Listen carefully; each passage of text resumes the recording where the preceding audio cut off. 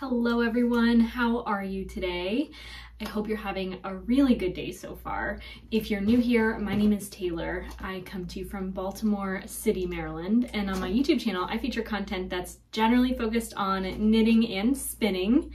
In this week's episode of what I like to call the Thread to Mend podcast, where I generally share with you the things that I'm making in real time, I have one exciting new project to share. As you might know, if you've tuned into recent podcast videos, I purchased some birthday yarn with your support from my most recent pattern release of the Kingston cardigan. I purchased 8 50-gram skeins of Brooklyn Tweed's Arbor yarn. It's a DK weight worsted spun yarn. It's a 3-ply construction made with targi wool, and it's completely manufactured and grown in the United States. They're even specific to which state the wool is sourced, spun, dyed, and distributed, which I think is really cool, and it gives some transparency to the production of their yarns, which I really enjoy. I also found Brooklyn Tweed's marketing to be very on point. The materials that went into packaging my order and its full delivery just were very intentional and very cool, and I was really surprised with just the quality of the marketing materials. Like, for instance, I think they threw in a shade card, which was really exciting. I didn't anticipate that. I got a birthday sticker, which was really a pleasant surprise. It's like a cute little holographic sticker. And there was a coaster with a sample of another type of yarn that they sell. And on the coaster was a pattern to knit a swatch for a coaster, which I just thought was really ingenious and cute. Like, they're giving you a coaster and the yarn to swatch it up and feel a fabric that you might enjoy. Anyway, I just thought that was really smart. The yarn that I've worked most of Brooklyn Tweed's is actually this piece here. I've knit a hat using the same yarn. I really love that hat. It's super warm, it's super squishy, it has held up really well. I haven't worn it a whole lot because I don't generally wear hats, but I really love the end product, and I feel like it holds up really well over time. It hasn't pilled to the degree other things have. Worn for about the same amount of time. The worsted spun quality of the 3-ply Arbor yarn does make it more resilient than other yarns. Having 3 plies makes it more structured and therefore have less opportunities for the fibers to kind of break because they're securely spun and held together nice and tight. And then the fact that all the fibers of a worsted prep are in a single direction, they are less prone to breakage and just general pilling. One of the reasons why I really like Arbor is that it has those qualities of a workhorse yarn, but it still feels very luxury. I don't think that this yarn is spun necessarily tight. I think it has a really, really solid and good balance to it, but I think that the quality of the fiber, maybe the length of the staple of the fiber, and just the general, I'm guessing that the fiber is handled a little bit more gently than the fiber would be in the manufacturing process of something like Cascade 220 or other workhorse yarns. It's a workhorse because it's 3-ply and it's worsted spun. Still total luxury. So I'm really enjoying the process of working with this. And I've talked about how, oh wow, there's cat hair all over. I'm so sorry. Not as much of a cat lady as I seem. I know that I am, and I'm in denial, but I just, I got a lot of cats in my life. So I'm gonna insert a little clip of me with a cat right now while I sip my coffee.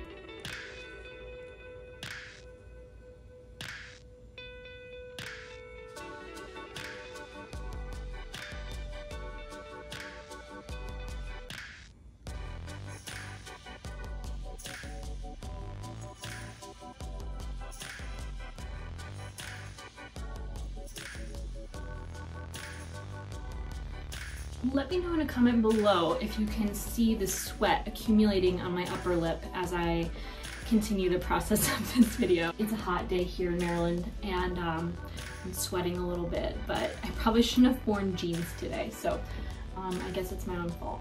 All right, so here is the beginnings of my new cardigan. I'm gonna try her on, even though I don't have quite the length I think I need on my little cable. I really like this. Let me get my hair out of the way.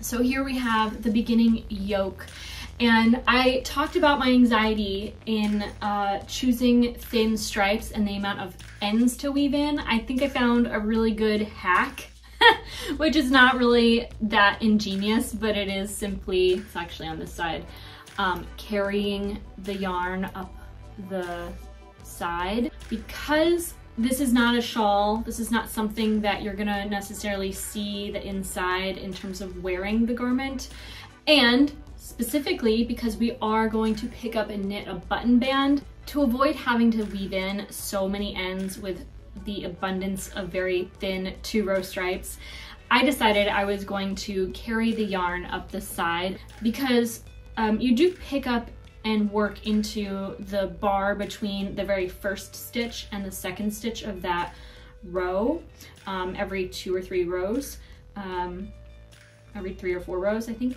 I forget my gauge, but I'm gonna try maneuvering my yarn in a way that will also pick up that extra little strip of yarn, so that when you're looking at the inside of the button band, hopefully this extra yarn here will be obscured as well. So fingers crossed. If I do anything out of the ordinary, I will create a tutorial for it to share with you all the entire process. And I have begun drafting the pattern and grading the pattern. I do think I'm going to create a similarly shaped cardigan as I did for the Kingston, but I think that I'm gonna make the upper arm diameter a little more standard and a little less deep in the yoke to accommodate that.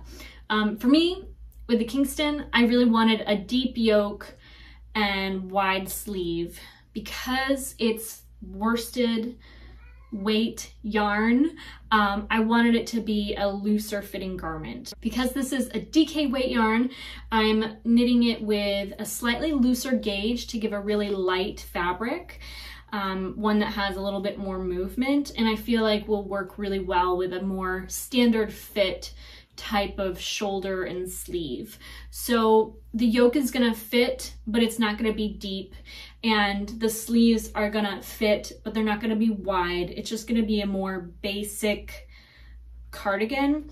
And I am gonna still incorporate my kind of signature shape that I love, and I add to almost every garment that I knit. I add decreases at the side body towards the waist, because my bust is nowhere near the width of my waist at the narrowest point. I realize that might not be for everyone, but those decreases are always optional, so they're there if you want them. They're not if you don't. These stripes make me so happy, and they're fun to work because every so often you get to switch to like the third color. The brown is worked between each repeat of the contrast 1 and 2 colors. So it just has this very vintage vibe. I'm really like, I get more and more excited about it as I work it.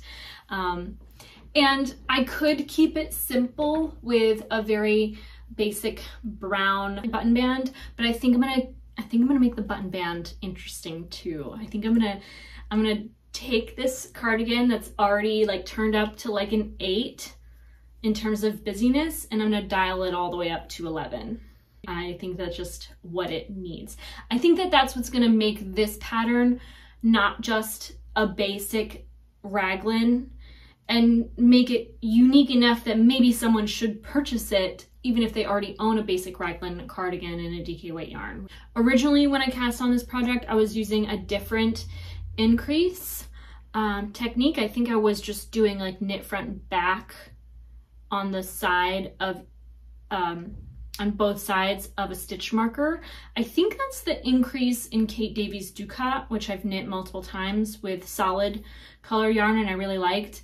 But I was not a fan of that technique with the multiple colors and the way that they just showed up from row to row. It was giving a bit of a purl bump moment and it just stuck out really strange to me. So I ripped it out and I went to my favorite approach to increasing the sleeves with a stitch between, 2 stitches actually, between the increases. I like to use make one right, make one left. And this is the progress I've made so far on my new striped cardigan using Brooklyn Tweed's Arbor yarn. I will leave the color names in the description box below if you're interested to know which colors I chose. But if you're thinking about maybe working up this pattern or another one like it in the future, if you want to just take the stripe inspiration and apply it elsewhere, I would definitely recommend choosing your favorite neutral, which would be worked in place of the brown, and then pick your favorite color in 2 shades and use those as the 2 contrasts, and you'll get the same effect where you have something kind of holding the ground of the background, or even, you know, the foreground, whatever, they're kind of interchangeable. And then your favorite color is kind of radiating between stripes. Or, you know, maybe you have an absolute favorite color and then you have a second favorite color and you choose one for the main and then 2 shades of your other for the ripple effect. It doesn't have to be a neutral. I don't always think of brown as a neutral, but it is mostly the neutral I turn towards in my wardrobe, because if I'm not wearing denim, I'm usually wearing some shade of taupey, like neutral. I don't wear a lot of black because I just can't keep it clean. I have cat hair that shows up everywhere in my life. I forgot to update you on my bangs last week. I was asking you all if I should cut my bangs in the week prior, and many of you said, no, don't, which I appreciate. I'm gonna be completely honest with you. I cut my bangs even before my premiere.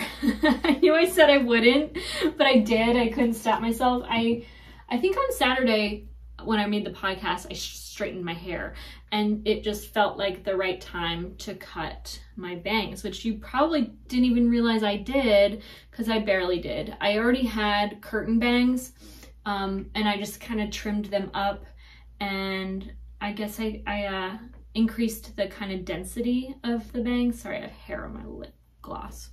But I just cut like more hair around my face. They're not really bangy bangs. And I didn't really style my hair to wear it back, but I tried to just make sure that the hair that's cut shorter than the length of my hair is just a little bit more cleaned up. And in last week's video, I asked if you all would be interested in a closet cleanup, and I'm gonna record that. I just don't have the time today. I'm thinking I might devote tomorrow to working on that project and capturing footage of that process for you, so I can maybe edit another video to upload to my channel. If I don't include it inside of next week's podcast, I might just do a bonus upload. So you're gonna have to subscribe and hit the bell if you want a notification for that. So please do that if you're interested. I haven't been spinning any yarn since I last showed you my new skein of hand spun, but I do have prepared another batch of fiber to spin what I think might be the last skein I need for a sweater project. I have a pile of this fiber sitting on my dining room table, just looking at me, waiting for me to comb it and spin it up. I'm just not in a super rush, I guess. I mean, we're in July right now, so the garden and general life is kind of taking a bigger priority this part of the year right now. I will insert a garden tour moment for you now. It's been a whole week since I've spent any time out here in the garden, and there's a lot of cleaning up to do. Things are a bit of a jungle, and I want to give you a little tour. I did clean the concrete last Sunday. I put a lot of time and effort into getting her into tip-top shape, and I have a couple things I'm excited to show you.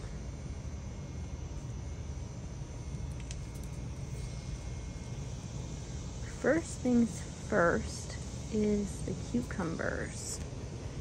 I don't think I showed you these last week, but they've started giving us fruits in recent weeks. Here's my hand for scale. You can see that they're quite large. I've been harvesting at least one a day. I've been throwing them into my smoothies, which I really enjoy. And it seems like the front cattle panel always has the best luck growing veg.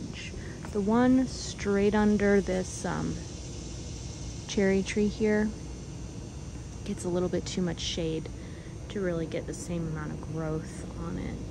But I think next year I'm gonna try to plant more beans. It looks like very few, if any, beans actually germinated on this side. It might have just been too shaded. Looks like we got a few over on this side. But we have some long beans growing up this cattle panel. We have plenty. I can see more than a few bean plants here. And I think we might have, I don't know if any beans actually sprung up on this side of the cattle panel, on the second one. On the third cattle panel, we have beans on the left side as well. I'm not sure that I planted any on the right side. Knowing I have that rose bush there, I would like to create a little space for. But the cucumbers have been a lot of fun, and the other surprise I have to share with you is this cool little gourd. I purchased this gourd in the fall of last year. I threw it in the compost when it was done, and I have lots of little gourds. I've already eaten a few of them. I let this one over ripen. That's typically how you find them in the store, and they get really hard. But when they're young, you can pierce the skin and you can eat the skins, and they're tasty. It's like a more firm summer squash. So I'm really enjoying that little discovery. I didn't know that you could really eat those plants. I'm guessing, you know what I'm guessing? They probably don't distribute squash like those in stores because they probably get so ripe so quick that before you know it, it's a gourd that's only good for decor. That's my guess. So if you're able to grow them from seed, then you can eat them young enough that they're tasty and delicious. And that is a little bit of a theme here in our garden, because we do have 3 pawpaw trees, which is a fruit. It tastes tropical, but it grows in cooler climates.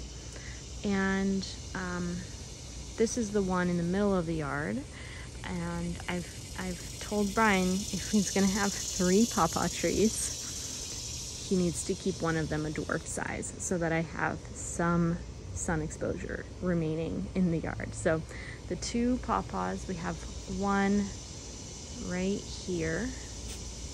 You can see it popping out from under the black raspberries. And then another one growing parallel to the cattle panel. Those ones are going to grow up nice and tall just inside of the power lines. So we have power lines with the forsythia and the fig tree. The fig tree has really exploded in height this year. Maybe we'll get some figs next year. That would be nice. Not sure about that, but it could happen. And yep.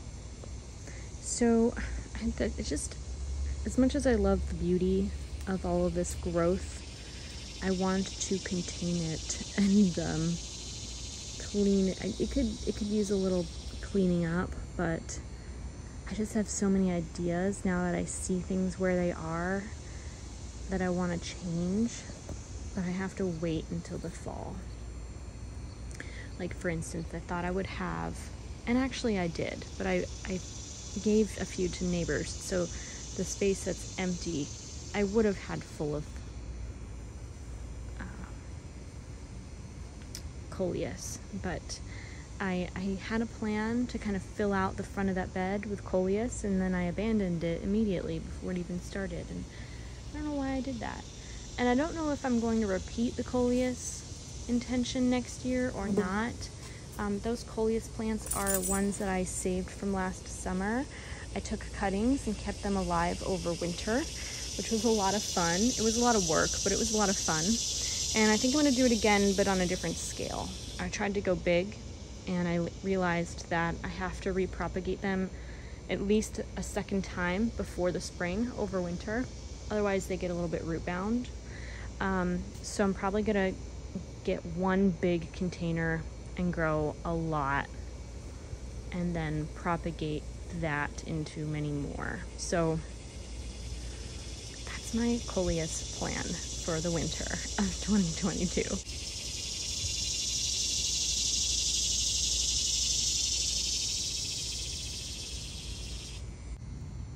I also have a pumpkin growing. She is a little girl, but she's a big plant, so maybe we'll get another one. I hope we do. I hope we get another pumpkin, because I just think that that's so much fun. It's a huge plant to give me just one fruit. But speaking of fruits, here's an update on the peaches. They're putting on a lot of color. I expect that they'll get a little bit bigger before they're ready.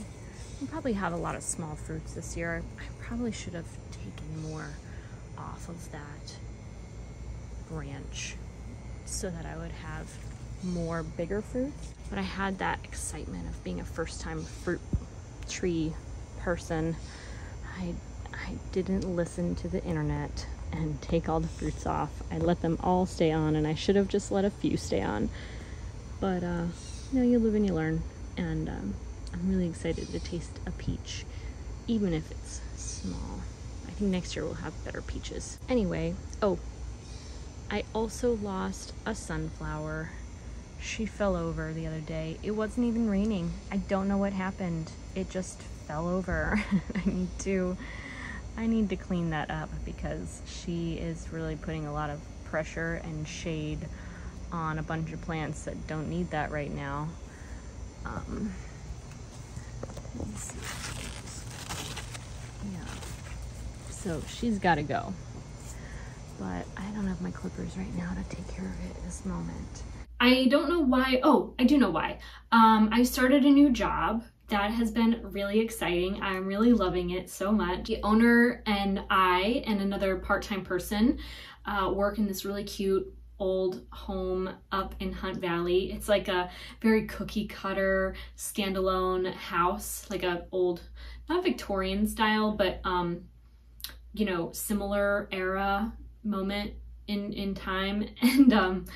And it's just us. It's just a very small team of women, and it's like a little puzzle. Every day I'm just like sorting little puzzles, putting charges and payments into categories in QuickBooks, and reconciling statements month after month, and just filing digital data points for reporting. And it's just easy and fun.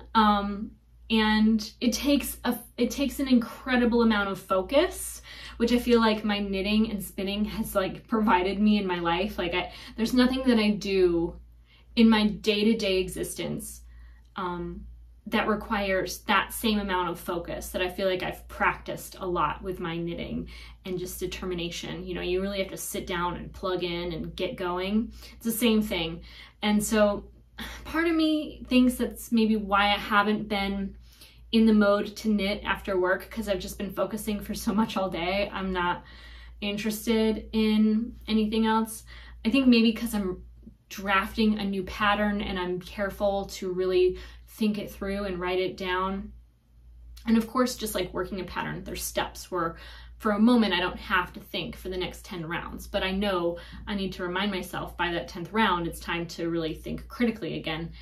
I just haven't been working on that project, the one I'm most excited about. I think if I were smart, I would pull back out of hibernation my nearly completed Slipstravaganza shawl and at least work on a single row each night. I think I'm going to prescribe myself that effort because I do want to keep knitting. I don't want to let it completely fall to the furthest back burner as it has this past week. But I'm in that learning curve process where what is very somewhat simple is a little bit more tedious than it will be with practice. I know that with practice, it's just gonna get faster, easier, less of a intense focus. So I'm going to tell myself, can't guarantee it's going to happen, but I'm going to tell myself that it's time I work on this while the moment is right. And wouldn't it be nice to have this to wear in the winter? It is more like a spring type of thing in terms of like pastels, but I think that the dark gray really anchors the color story enough that this could probably be worn in any cool season. So maybe I'll finish this before winter and have it to wear at the office. Oh, I just slipped all these stitches off.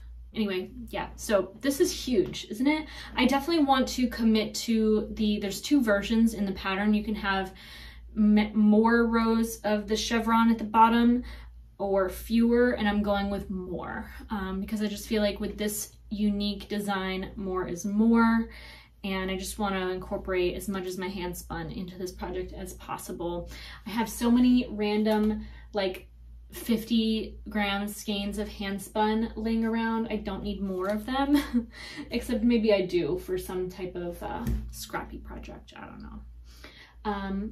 I've been speaking of scrappy projects, I just reminded myself I haven't cast on the shirt design I said I was going to last week. I think I still might, but I've been telling myself forever and ever that I'm going to knit one of those shifty cowls. A lovely viewer even gifted me that pattern many months ago, I think years ago now, and I couldn't wrap my head around. You know what I did? I packed the yarn and the needles and the project for a road trip. Like I was gonna cast it on and work it in the car. I couldn't wrap my brain around the instructions and where I began the process of working the pattern. I couldn't conceptualize it in my mind with all of the stimulation of being on a trip. I think that was a horrible idea, and I would never encourage anybody to cast on a new project in the car while traveling. Just stay up really late the night before and cast it on, get going. Once you have the pattern repeat down, then pack it. But if you're still struggling to recall basic simple principles of the actual pattern, I would bring something way more simple. I don't think it's a super complicated pattern, but there is a stitch, there's a stitch pattern to the texture of it that I just couldn't understand at the time while traveling. I think something was throwing me off. I haven't not knit a lot of shawls, to be frank. I mean, the Slipstravaganza shawl, I graduated from like elementary school to middle school on the shawl front. So I know more about I-cord edging than I ever did, and maybe slip stitch patterning with the mosaic moment in that pattern. Actually, there's many moments of slip stitches in that Slipstravaganza. I think I'm ready to knit the shifty cowl, which would be nice, I think, to have in the winter, to have a new accessory to throw on. I have accessories that I knit previously that I'm still excited to wear, like Ella Gordon's Radiant Star cowl is something that I worked up at the tail end of last winter. I did get some wear out of it. So I try to roller skate all year long. As long as there's not rain or snow on the ground, I am roller skating. It is my ritual of movement. It is how I stay healthy, and it's how I stay happy, because exercise gives endorphins, and endorphins change your brain chemistry, and your brain chemistry will shift your mood. And when I roller skate, I just get into the best mood. And so all of that to say, I have a puffy goose down red zip up jacket that I wear in the winter, and my Radiant Star cowl is like the perfect combination. I'm looking forward to the cool weather so much, can you tell? But it's July and I'm talking about my goose down coat. What I really need to start thinking about is what I'm gonna wear to Rhinebeck, which is right around the corner. This week's candle has been brought to you by Marshalls. I picked her up for $7.99. She retails for much more than that, which I think is the most exciting thing about shopping at Marshalls, is just getting super awesome deals. I feel like this is a jar I could definitely use again. Just turn it around so that the label isn't exposed, and maybe put it in a drawer or something to hold like lipsticks or lip gloss or something. I don't know. But I really love recycling nice containers like this one for drawer organization. I think that that's really one great way to reuse something you might otherwise throw away. So I'm really happy with that. She's burning now. The fragrance is like, I can see why it's on sale. It's not the most amazing. It was described as patchouli and currant. And I don't know what I smell except a little bit of a powdery essence. It's not my favorite candle, but I'm enjoying having it lit. I don't know what else to say about that. There's really not much more to say.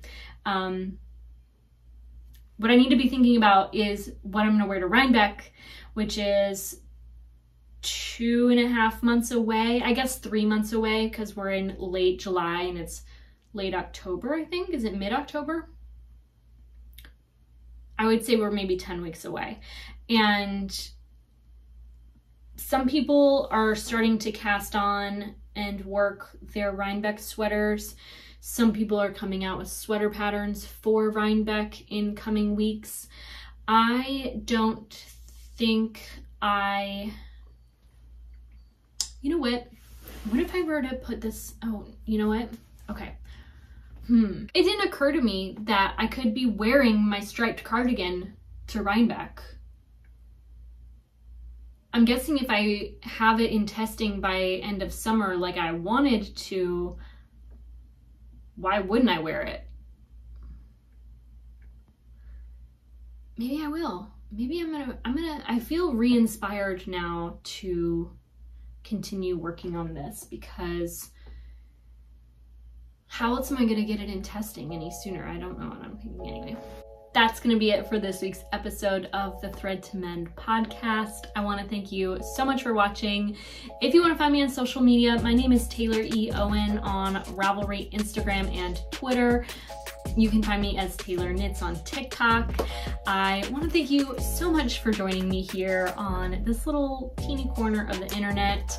If you like this video, do give it a thumbs up. It helps me so much growing my channel here on YouTube. And if you haven't already, do please consider subscribing to my channel. It would mean so much to me to see you join us here. And once again, I want to thank you so much for watching. I hope you have a wonderful day and that you take care.